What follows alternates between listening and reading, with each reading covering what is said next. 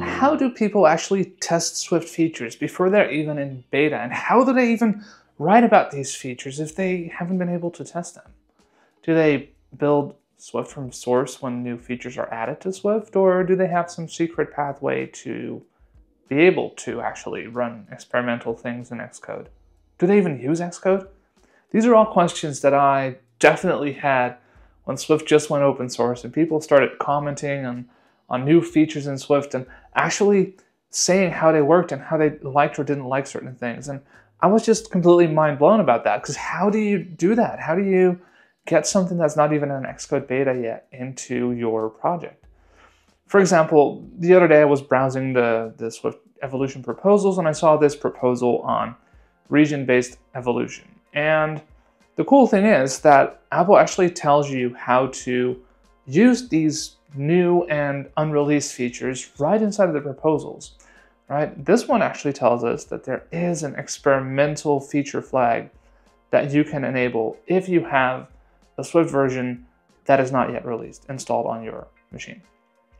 So luckily, I know how to do this by now. And in this video today, I would like to show you how you can also start using experimental Swift features and experimental Swift versions inside of your projects.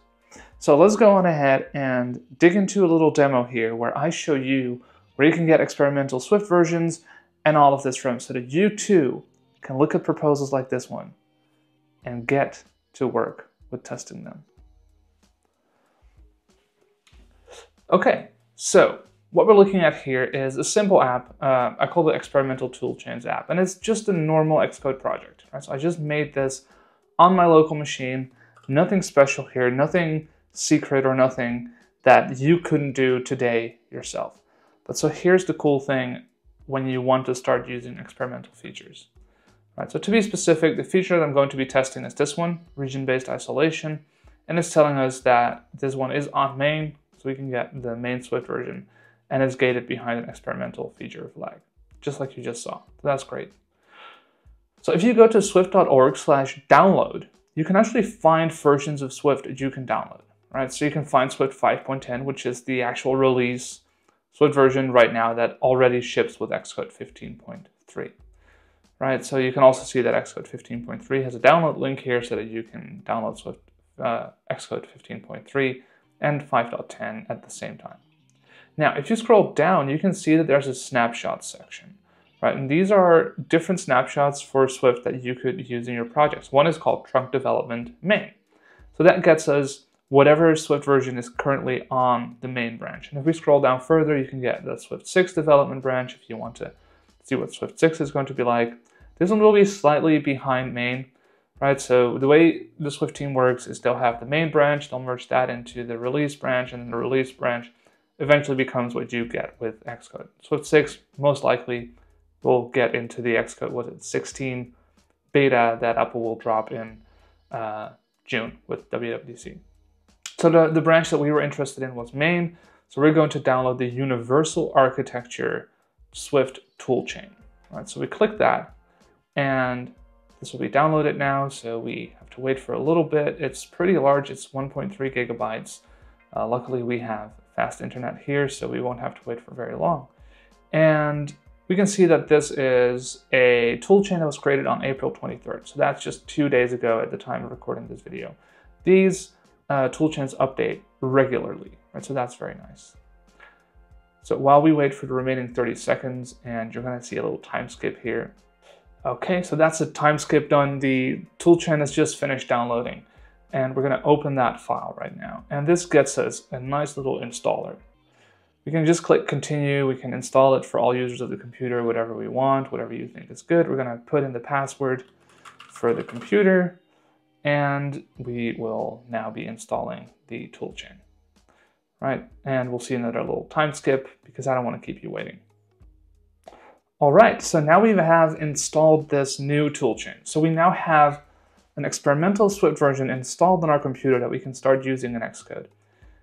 We'll move the installer to the trash. We don't need it anymore. So if I go to Xcode right now, I can see that if I open the toolchains, there's a new toolchain available immediately. I didn't even have to restart Xcode. And so what's pretty cool is I can just click this, and just like that, we are now using an experimental toolchain.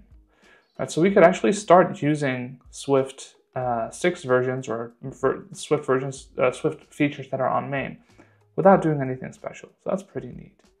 Right, and if we click that little toolchain icon here, we can see which toolchain we're using. I currently only have this new one installed. They're pretty big, so I tend to clean them up when I don't need them anymore. Okay, so that's pretty cool. But we're not yet using this new region-based isolation feature yet. Right, so we're still seeing an error that is expected for what we're doing, passing argument of non-sendable type client. If you don't know what that is, check out my Swift concurrency video course. Yeah, I'll link to that down below. It will teach you everything you need to know about sendability and all these things. So what we want to do is introduce region-based isolation into our project, because supposedly that feature allows us to write this code without any problems. So let's go ahead and do that. So we'll go back to Firefox and go here, and we'll see that we needed to add this feature flag.